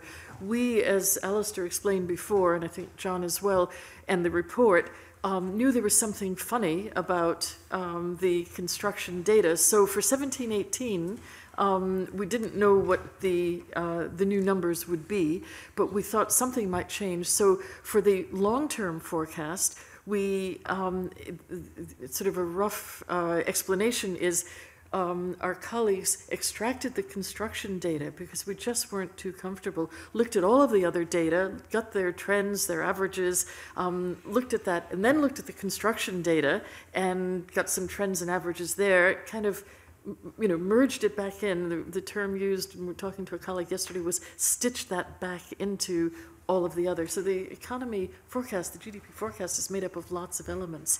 And for that reason, we can comfortably say that the 17-18 numbers were in essence flattened out in our long-term view, and that long-term view hasn't changed much. And if anything, it's slightly weaker than it was even a few months ago. So subdued isn't a new word for us. I'm afraid it's one we've been using for a little while.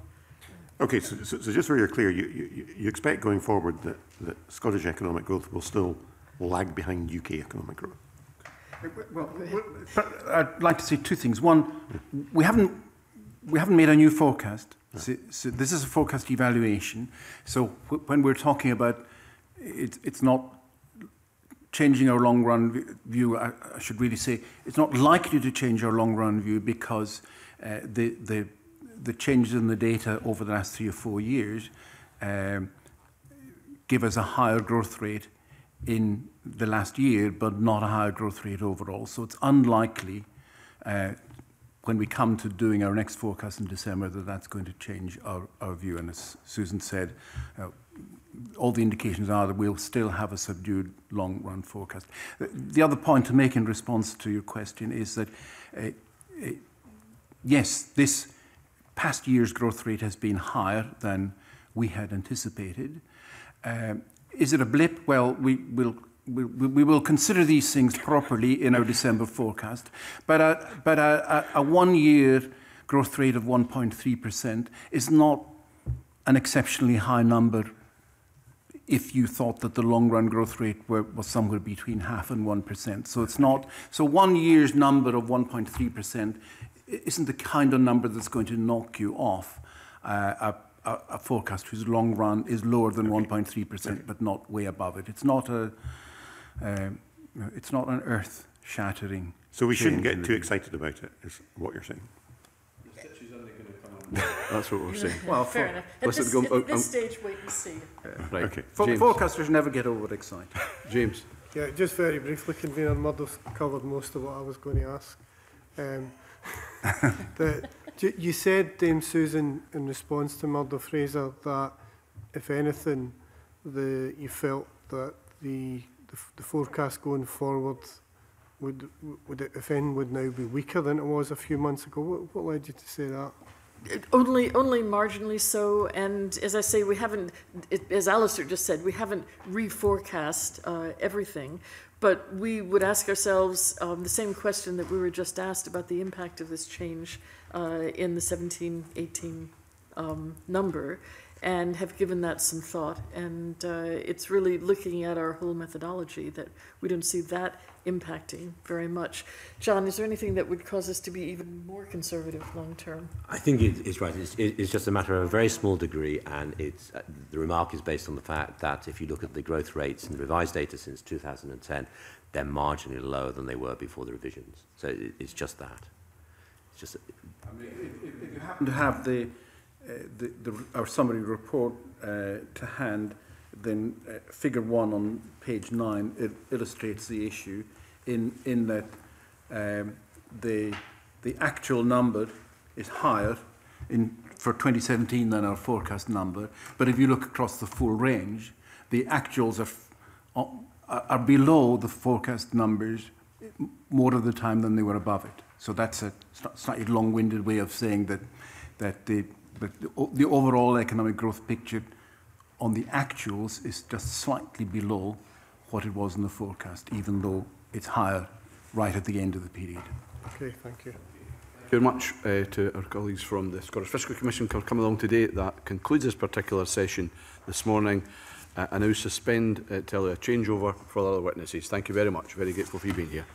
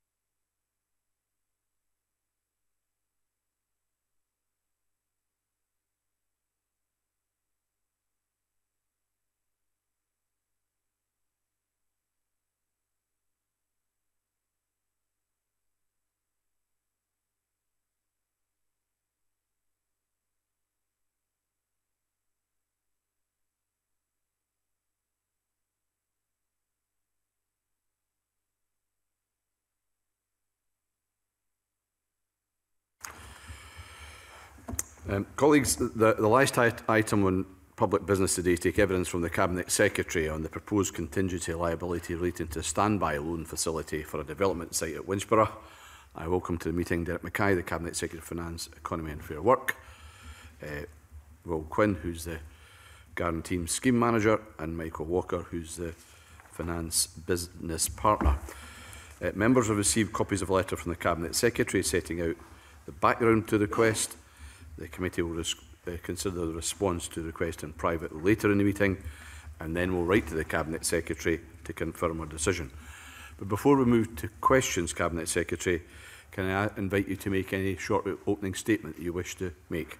Thank you and good morning, Convener. I am indeed here to invite committee approval for a £15 million contingent liability to unlock major economic development in central Scotland at Winchborough, West Lothian. This vitally important strategic site is on the point of stalling, and urgent Scottish Government involvement is required. What I'm asking you to consider is the minimum intervention required from Government to unlock the full development. The papers before you indicate the scale of economic activity on what is an active site that has reached a critical point. This proposal will allow the planning conditions to be met and for the cap on construction to be lifted. Your approval of this contingent liability will pave the way for new school provision, community facilities and essential transport infrastructure. All of this alongside 3,450 new homes, 25% being for affordable rent, to contribute to one of the highest rates of population growth in Scotland. This risk-sharing package has been subject to extensive due diligence and is the right type of intervention by Government, pitched at the right level to demonstrate our commitment to provide an economic stimulus whilst limiting our exposure to financial risk. And I would ask committee to consider the significant economic benefits that will be delivered to central Scotland through the approval of this essential contingent liability. Thank you, Cabinet Secretary. Your letter states that the developer has been unable to secure affordable market rate finance to forward fund all the infrastructure needed to develop the site. And it made me wonder in that regard why this situation has actually been arrived at. What happened in regard to the initial financing of the site development that didn't anticipate this, or was it anticipated?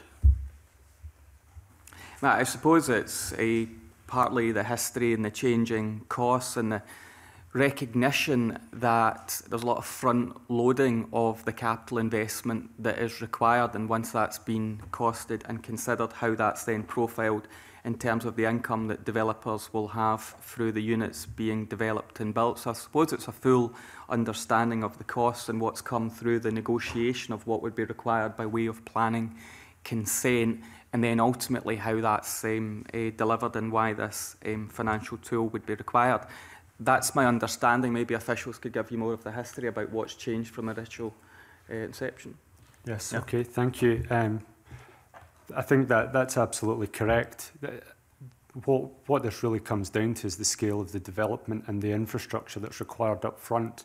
In terms of the package that is being asked for here, the delivery of the school is a planning requirement, and as is stated in the papers, the developer is unable to secure that affordable finance to front fund. West Lothian Council are engaged in the wider infrastructure that's required and are carrying the maximum risk that's allowed under their governance arrangements.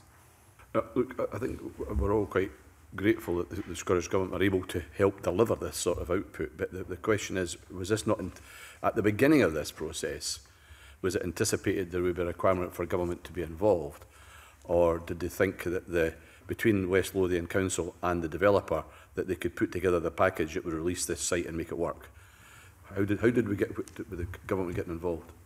I think the answer to that is that the developer and West Lothian Council have been engaged in negotiations for quite a number of years. So they have been developing how they might take this site forward given the scale. So it's an iterative process, is what you're saying. It's an evolving process that you've come to where you've come, why the government's been involved. I can understand that. I suppose what would happen in other circumstances, Convener, this is exceptional, of course, because of the scale here, and it is a useful instrument and model to say, if we can intervene to help with the infrastructure to unlock development, find a financial tool to do that, what would ordinarily happen, of course, is developers would be negotiating with the planning authority, and if it doesn't work out, people just walk away, and it doesn't happen. But the council's been so keen to see this through, they've looked at how they can be really innovative in delivering the infrastructure element because of the public benefits it brings as well. So there's the economic benefit of the units, but the infrastructure, the schools, the education, and the public transport elements, I think, have encourage the council to try and find other ways to make sure that the development can happen in recognition of the benefits and the need the population demands in that area.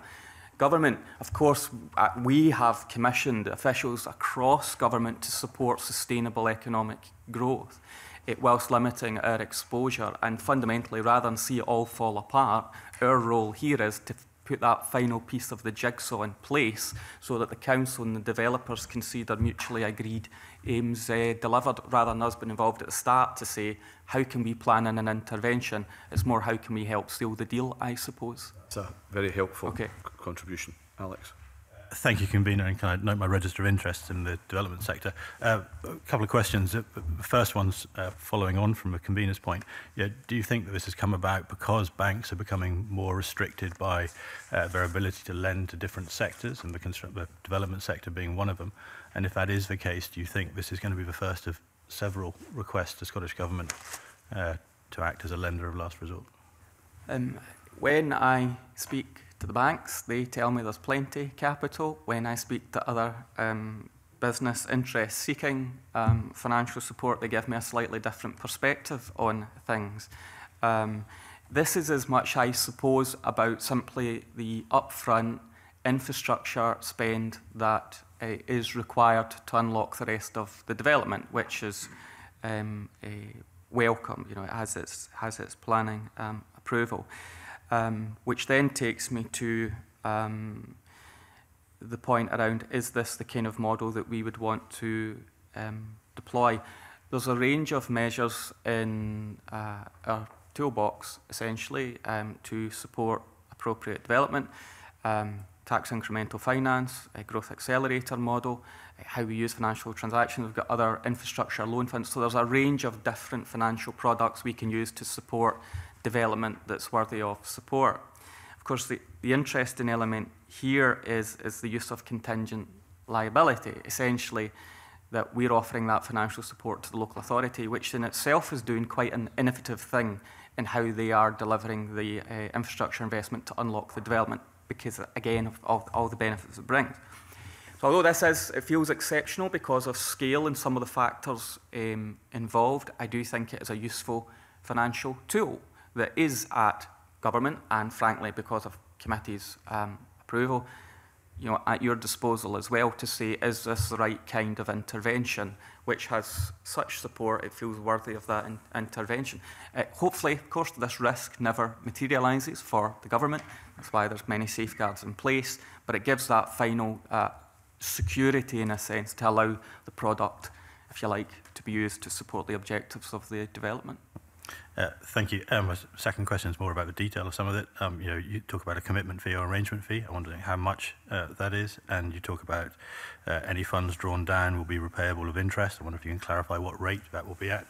And then one item which doesn't seem to be mentioned is overage. You know, if the returns exceed the model being financed here, what will the Scottish Government recover? I mean, you know, obviously sharing the risk is one thing, but if there's reward is beyond what is expected, you know, how will the Scottish Government has facilitated this whole development? How will the Scottish Government benefit from this? It would, whilst government's always keen to get credit for things, this is a financial product that kind of gives a backstop in a sense. I wouldn't want to be portrayed as if we've then got a kind of financial share in the overall development. That'd be quite a different proposition. In terms of the detail of rate, of course it has to be stated compliant as well. It's gone through all that due diligence. Do we have further information on the arrangement fee? I can answer that. The interest rates on the commitment fee is 2%, and on top of any drawings are 2% plus a 1.1% margin. As the Cabinet Secretary has mentioned, those have been scaled as a result of state aid due diligence, and that's why they've come up with that. We had our advisors, Grant Thornton, look at similar interventions in the market compared to how private sector providers would act in this scenario, and that's how they've determined an appropriate rate. Thank you. Angela. Thank you, Convener. Good morning, Cabinet Secretary. I shared with colleagues earlier that I'm aware of the Winchborough proposition. It's not in my constituency, but it is in the neighbouring West Lothian constituency, and it will obviously have, when it comes to fruition, an impact locally in West Lothian in terms of economic development, but also in the wider region. And as it's part of the city deal, and the whole raison d'etre of city deals is, of course, to promote economic development and growth and house building, not just in cities, but in the regions that surround the cities. But I am conscious, because of my local knowledge, that the genesis of identifying this project in this area for development would not have rested with the government. That would have been with other partners, be it the local authority or the developers. So I think it is important to understand more about the when and the why the Scottish Government got involved. What were the particular challenges, and I also wondered if there were particular points of learning. It is entirely appropriate that people should not just be building houses without the infrastructure, but obviously the planning consent in this instance has been a barrier. And also in terms of, is there learning for developers and also local authorities in particular, in terms of, taking forward, hopefully, future projects of this magnitude and scale? Convener, I think those are helpful comments and questions within that as well. I suppose the financial element would have been under negotiation between the council and the developers to arrive at finally what was the proposition in the package, and then the question in that was what is government willing to do as part of it, and we would have taken a proactive approach in trying to make sure that the development happens by offering this support, which is essentially, as we've described, was the council kind of using their borrowing regime to make sure the infrastructure development happens, to unlock the development, and then of course they get the return. They get the enhanced infrastructure for the area, the council area, but they get the financial return as well based on the units that are being developed. So that's not the immediate role of Scottish Government to have done that, but we would have been there participating to see what we can do to support in the end, as I say, having come this far, that this is the final financial element that makes it work, is our understanding. So we were always cooperative, but we would try and minimise essentially the public sector risk, but the government's risk within that. And if it crystallises, then it's still the resources have to be returned to government. And I entirely take on board the comments around planning and the local authorities' lead role in housing provision, and we're trying to be supportive of that objective. Very much. Good morning. If this facility is ultimately drawn down, if it's used, can you give clarity that no part of the developer's contribution ultimately will be borne by the taxpayer as a result of this mechanism? Yes, they're still absolutely liable for that. And can I maybe express about how it might crystallise in terms of how it would impact on government if that was then to materialise? So if all the, if there was failure to the extent that it was called upon, there's a range of which I think you have in your pack, the security that we have over it, the other calls on resources before it finally comes to government. And if it crystallises for us, we would have advance notice of that and we'd be able to plan it into a budget, because it wouldn't happen, you know, within a week or a month. We would have a period of at least, well, a year, I suppose, forecast to be able to build it into a budget, and the maximum exposure would be up to about £850,000 in a year. So that would be manageable for us to understand, but no, the burden would still be on the developers to absolutely fulfil their condition obligations. Yes. So if the basic reason, as you've set out, for this being needed is that the developer wasn't able to access the finance that they'd hoped, what gives you confidence that they will have the money ultimately?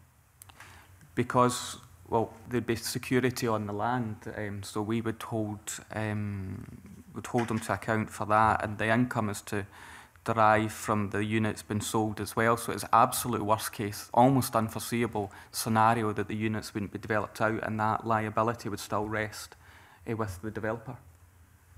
Okay, I just add, in terms of how we're comfortable that the developer has the financing required to put toward the school infrastructure in this case, is that the council will be forward funding it. So therefore, that risk is taken away from the developer to that extent. However, the development contributions will still need to return from the units sold to the council, and that's how we're comfortable that the financing is there and in approved. Okay, thank you. Thank you, Adam. Thank you, Convener. Cabinet Secretary, in your papers that you provided to the committee for this matter, you identify that the Winchborough development is identified in the Edinburgh City Deal as a priority site for development. Is this kind of risk sharing involving or not involving the kind of contingent liabilities that we're talking about this morning, in your view, likely to become a feature of city and regional growth deals as they are being unfolded and developed across Scotland? We know that a number are still in various forms of negotiation in Stirling and Clackmannanshire and Tayside, Ayrshire and elsewhere in Scotland. Is this likely to become a feature of city and growth deals as we look forward? I should say, for completeness to Mr Tompkins, that I don't want to encroach in other Cabinet Secretary's portfolios, that Mr Matheson will lead on city deal negotiations as the Infrastructure Secretary, but from my point of view as Finance Secretary, that if it's contributing to the economy, I think we should look at a range of financial tools at the government's disposal to support that sustainable economic growth. And members of the committee will be well aware of other contingent liabilities where we've set out how we're trying to be supportive of industry and the economy to help stimulate appropriate development. I think it could be, I think this is exceptional by its nature, but yes, I think it could be used in future arrangements in partnership with local authorities where they might want to set out how they want infrastructure to be delivered, and they might want to use the same or a similar model. So yes, we're open to that financially, but in every occasion we'd want to understand the business case, and that could feature within city deals. But equally, it could be out with city deals as well. It so happens that this was part of in terms of the overall government support for this site and the region, part of that dialogue and that engagement, because it's supported by the local authority, the wider region and government, and for that matter, because of the nature of city deals, UK government would have had an overall view as well. I will engage with the Secretary of State on future city deals so that we can try and ensure that city deals cover the whole country. Yes, in essence, is the answer to the question. We're open to using this financial model, but not exclusively to city deals where appropriate to support development and put in place the necessary infrastructure that can unlock wider benefits. In the programme for government last week, I don't have it in front of me, but in the programme for government last week, I recall the First Minister talking in her statement to Parliament about new infrastructure funding. And I hear what you say about Michael Matheson and his portfolio responsibilities, but as Cabinet Secretary who will in due course be proposing a budget to the Parliament, do you foresee that these kinds of risk-sharing arrangements might be a part of the Scottish Government's new investment in infrastructure in Scotland? I think it can be part of the infrastructure drive that we're trying to undertake, because it may well turn out to be a very useful financial tool, but the specific commitment that the First Minister gave around infrastructure spend as a proportion of GDP, this financial model is quite separate to that figure, because that figure will be about what we're able to invest by way of direct infrastructure spend. What this is about, of course, is the contingent liability that we are creating because of the financial model that we're using in this instance.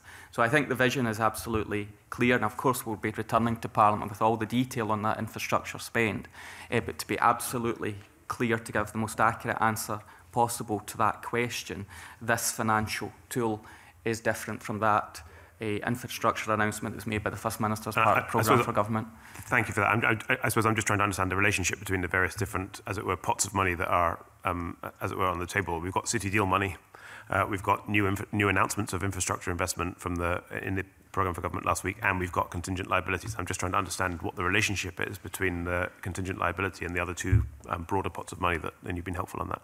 Well, all of us, of course, have to make sure all of it is affordable, and that's why understanding the liabilities we're taking on is critical in terms of affordability and understanding the risk. But that headline commitment, so I'm just being clear, that headline commitment is about actual spend, whereas, of course, this financial tool is about the risk we're taking on to ensure that infrastructure spend happens.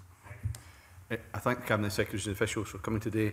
At the start of the meeting, the committee agreed to take the next item in private. The committee will meet again the 26th September to continue taking evidence as part of our inquiry into the 2019-20 pre-budget scrutiny. I therefore now close this public part of the meeting.